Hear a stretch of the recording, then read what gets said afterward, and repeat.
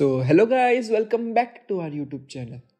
Today in this video, we are diving into the fascinating world of agitation and mixing in various processes. As you might have heard this term agitation and mixing several of times, and generally they are used interchangeably, but they are not the same. So we'll find out what is agitation, what is mixing, its difference and purpose of agitation in this video. So let's get started. Firstly, let us clarify what is agitation. Here think about when you are cooking and you stir a pot of soup to prevent the ingredients from settling at the bottom.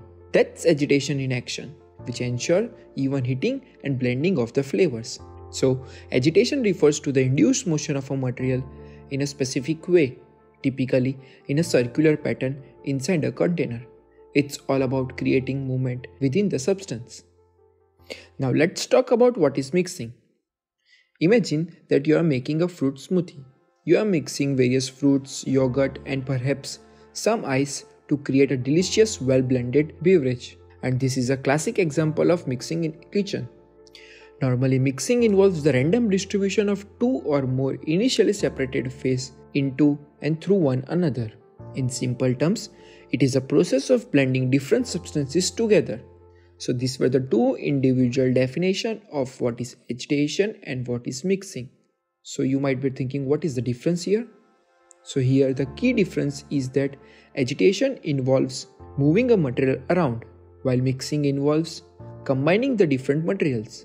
For instance, if you have a tank of cold water, you can agitate it by creating a motion within the water, but it won't mix until you add something else to it, like another liquid or powdered solid. Mixing can involve various combinations of gases, liquid or solid. It could be mixing liquid with liquid, gases with liquid, or even solid with solids. It depends on the specific process and materials involved. If we consider mixing of a paint, when you add color pigments to a can of paint and stir it thoroughly, you are blending the pigments into the base solution. This results in a well-mixed paint which is ready for its application. So it's an example of mixing. So now after getting cleared about what is agitation, what is mixing and the difference between agitation and mixing, we are moving towards the purpose of agitation.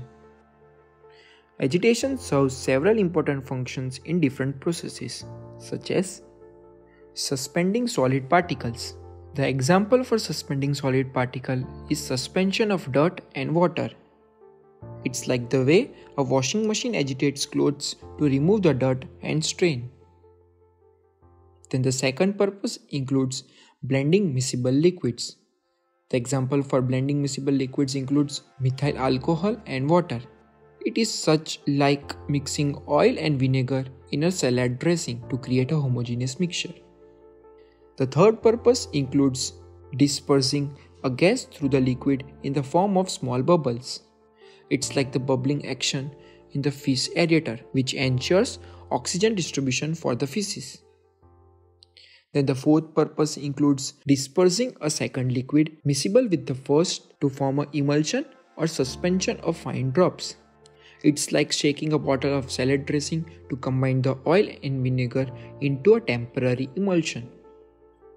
And the last purpose includes promoting heat transfer between the liquid and a coil or jacket.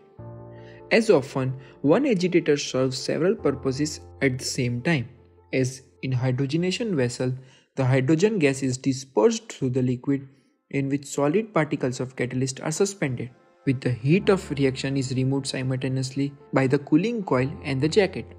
A real-life example of agitation is that when you are using a washing machine, it agitates your clothes, moving them through the soapy water to remove the stains effectively.